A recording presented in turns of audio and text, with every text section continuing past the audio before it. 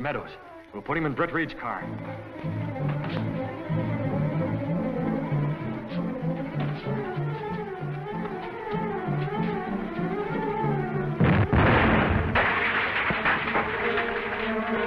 Came from that direction.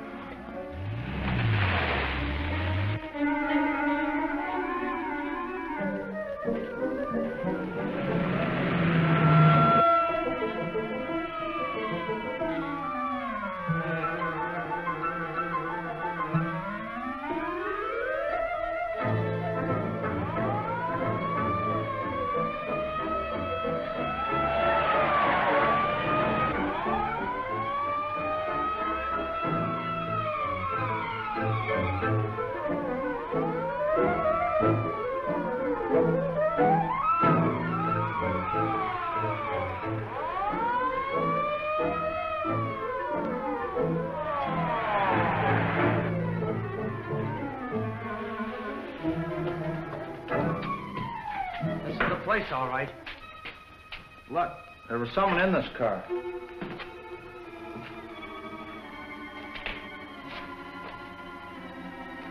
Say, this is Britt Reed's car that was reported stolen. That's right. A stolen car and a homicide. Say, we've stumbled onto something big. I wonder if there's a phone in this place.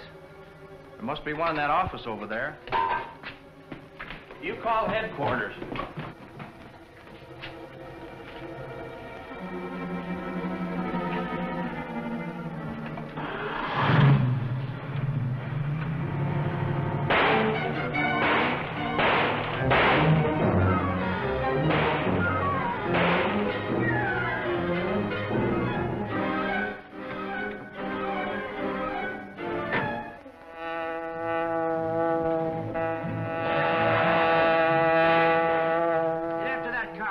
I'll take care of things around here. Right.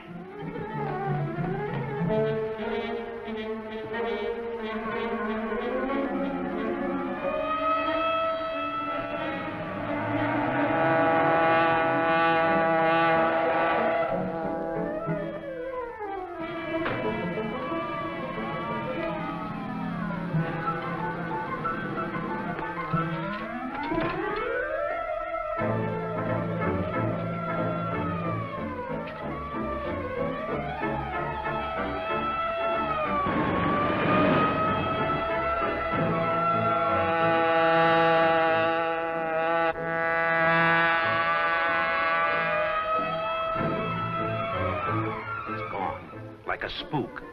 I never saw a car move so fast.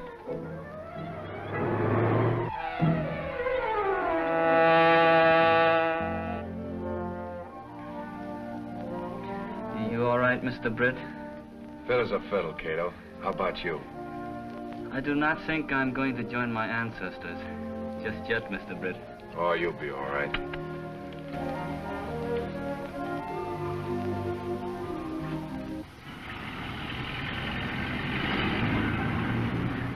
You've been called here to receive a message of special importance from the chief himself. We're ready to hear you, sir. As a result of the Green Hornet's operations, our stolen car organization is smashed. Fortunately for us, Meadows won't ever talk. The toll taken by the Green Hornet is mounting. His interference in our affairs has cost us hundreds of thousands. He must be removed without delay.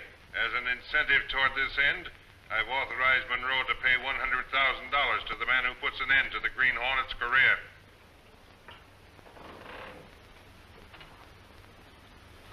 That's all, gentlemen.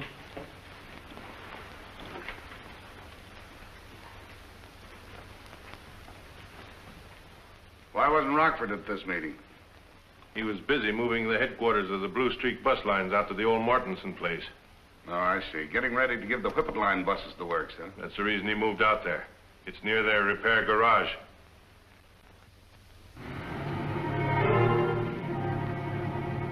Now, the Whippet Bus Lines franchise is up for renewal at the end of the month. And if it shouldn't be renewed? The Blue Streak Bus Lines would have no competition, Dean. I get you, Rocky. Now, if you two could get jobs as mechanics in the Whippet garage... It's in the bag, boss. Something tells me that from now on, the Whippet service is going to be terrible. Mm-hmm. So long. See you later.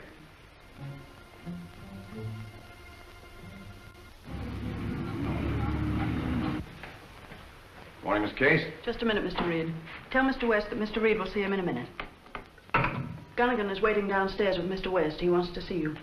Mr. West. President of Whippet Bus Lines. Oh, send him right up. And for 12 years, the Whippet Bus Lines have maintained an enviable record of service and safety.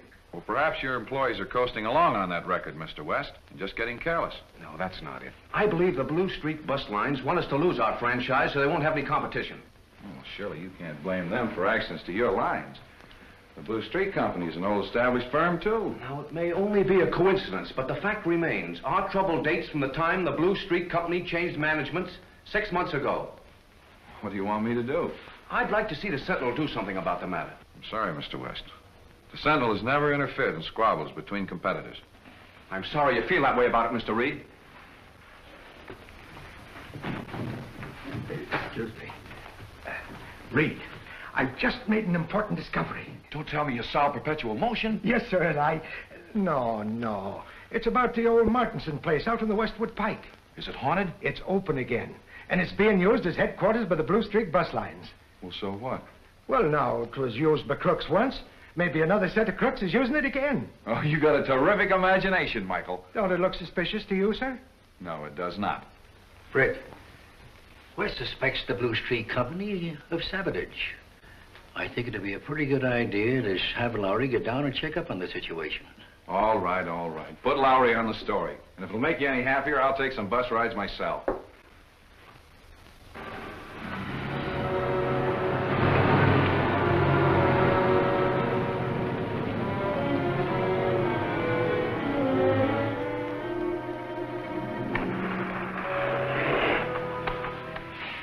There. That ought to fix it. When she gets rolling down grade.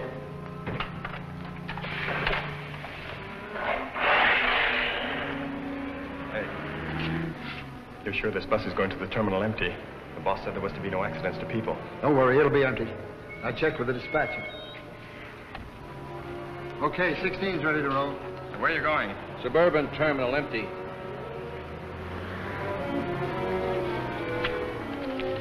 New orders, bud. More trouble?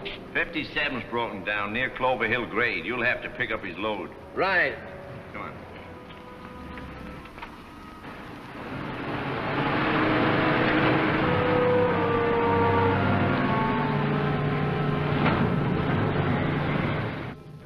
Discovered what's wrong? Yeah, there's a couple of bearings shot. What's the matter? Whippet Line's operating buses with old motors? No, this is a brand new job, but it's the third breakdown I've had with it. Oh, that's strange. Strange? Say, you know this oil feels like it has emery dust in it. You know...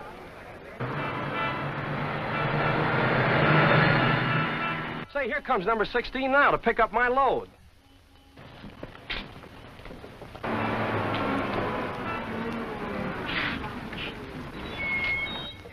You got orders to pick up my load? Yeah, get him in here. Okay. Well, sorry we delayed you. This bus will take you there. Step inside, please. Yeah, just take this bus. Yeah, go right inside.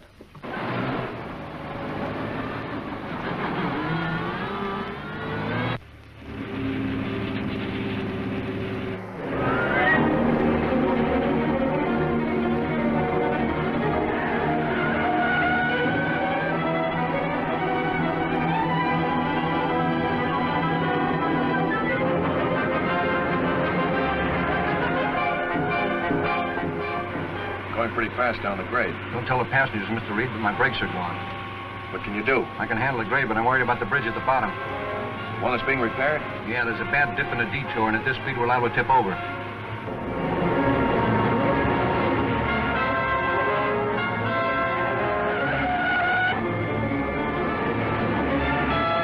There's the bridge.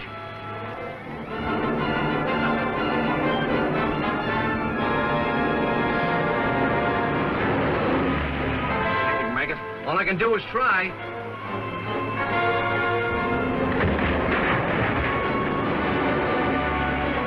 You'll never make that detour.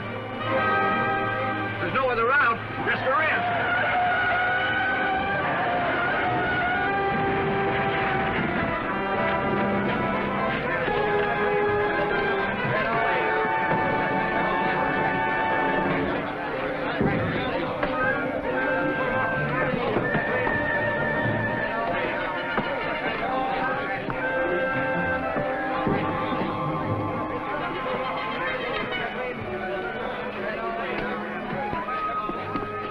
When did you first feel your brakes start to go? Well, I started to slow down on the downgrade. How long has it been since they've been inspected? This bus just came out of the shop less than an hour ago. Well, let's take a look at the brake rods. Well, this rod has been almost cut in two by a hacksaw. The failure of your brakes was not accidental. That's right. There's no mistake about that. How do you like that? Well, I don't get it. Every time a Whippet bus breaks down, there's always a blue streak on a job to take over our passengers. Mr. Reed just came in, Mr. West. I'm sorry I had to wait. That's quite all right, Miss Case. I guess he was delayed getting into town. Thank you. Hello, West. Hello, Reed. The last time we talked, you hinted that the Blue Streak people were trying to cripple the Whippet lines. I'm convinced of it. Well, have you any proof? No, I haven't. All I know is our buses have experienced a large number of breakdowns lately, which look like sabotage. But you have no tangible evidence. And that's what worries me. This is a case that even the police can't touch. I see. What do you figure these breakdowns have cost you? I can't estimate what it's cost our reputation, but I should say our repairs have run about $12,000 over normal. Mm-hmm. Well, thank you very much. I think the Sentinel will look into the bus transportation business thoroughly. Good. Miss Case, will you tell Axford I'm ready to go home? He went out just about the time you came in. Where'd he go?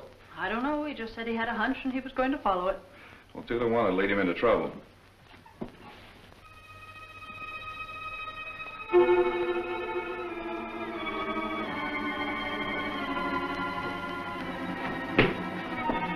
What goes on? This bird was trying to get in the window downstairs, Rocky. Burglar, huh? Nah, he's Mike Axford, a reporter for the Sentinel. Oh, a reporter, huh? Well, in that case, take off his gag, boys. You didn't have to break in here, Mr. Axford. We're always willing to talk to the press. What was it you wanted to find out? I wanted to see with my own eyes what kind of deviltry was being cooked up in this crooked house. Deviltry? Well, I don't know what you mean. Oh, yes, you do. Me and the Sentinel's got enough on you to send you to the pin for life. Oh, you have? That's different. Here, time up. Was anybody else with him? Wouldn't you like to know? Yes, I would, and I'm going to find out. Let's go downstairs and take a look around. Tie him up good.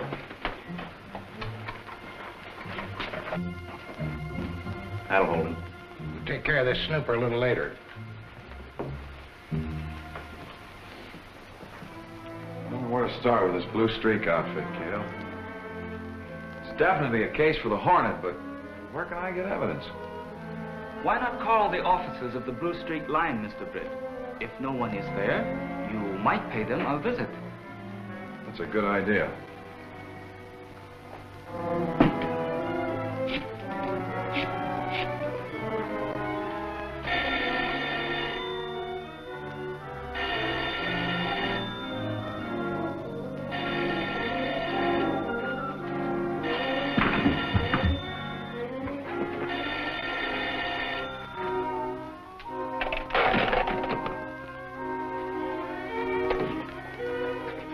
Hello. Who is it? This is Brett Reed of the Sentinel. Glory be, this is Michael Axford. Who? Michael Axford. I'm at the Murchison place. They've got me tied up. A prisoner. Hello? Hello? Hi there. Who's calling? Is this Westlake 4915? No, this is Westwood 4915. I'm sorry, I guess I have the wrong number. They're holding Axford at the old Mortensen place. That is not good, but it gives the Hornet an objective. Get my mask and gun. We've got to move fast. So you thought you'd pull a fast one. What was you saying on that phone? Nothing but hello. You heard me.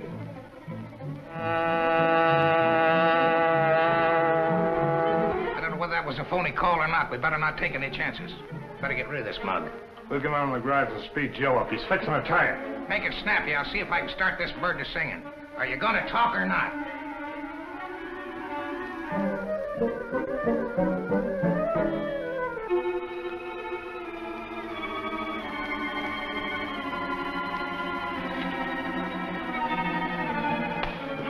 For the last time, you're going to tell me what Reed sent you up here to find out? I'm telling you nothing, Rockford. Get away from that man. I said get away from him. You're the Green Hornet. Exactly. Why have you got this man tied up? Why, who, me? Never mind. I'll release you and then you beat it.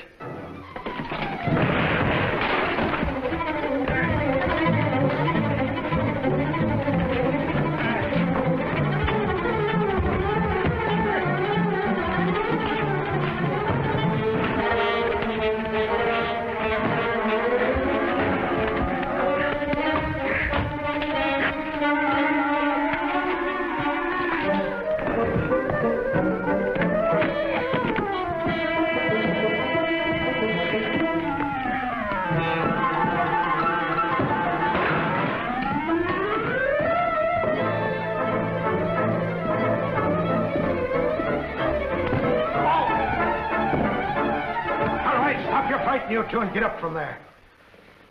It's a happy day this night is. I've got you, and at last I've got the Green Hornet what I want him. Give me that gun, you idiot. I don't hold your breath, Hornet, until I give it to you, or maybe it would be just as well if you did. Shall I tie him up? No. Get over there, you two, or I can watch you. I'll have no conniving between you. Come on, move. I suppose you're going to call the police. That's just what I'm going to do. Hello. Hello. What?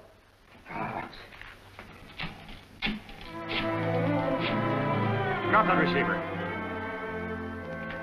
Now get out of here. Yes, sir. Now I'll deal with you and your racketeering bus line. I'm running a legitimate business. You're the one that's a racketeer. I know all about the sabotage you've had done on the Whippet buses. You're crazy. The Blue Streak is an old established company. Don't lie to me.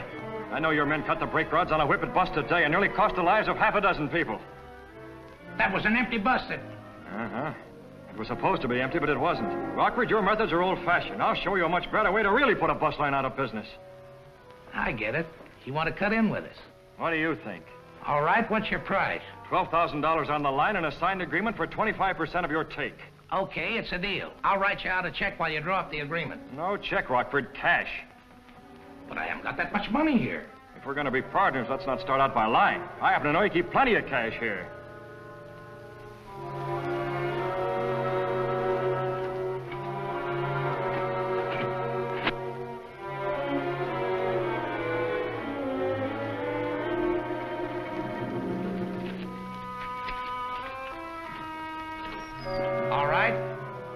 me how you want the agreement to read, and I'll write it out and sign it for you.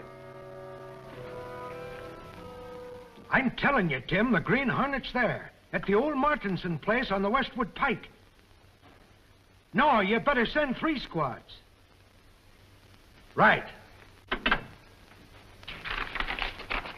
There's your agreement, Hornet. Now let's have a few of your ideas. Thanks, Rockford. That's just the evidence I needed to smash your racket. Now I'm turning you over to the police. Why, you crook, you said you was going to show me how to put a bus line out of business. I am, and it's your bus line. This $12,000 will just pay the repair bills on the Whippet buses. And now I want to know who's the head of all your rackets.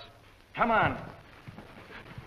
Don't use those guns. You'll hit Rockford, and I'll get you both before you can fire again. No, don't shoot. The chief's orders are to get the Hornet regardless.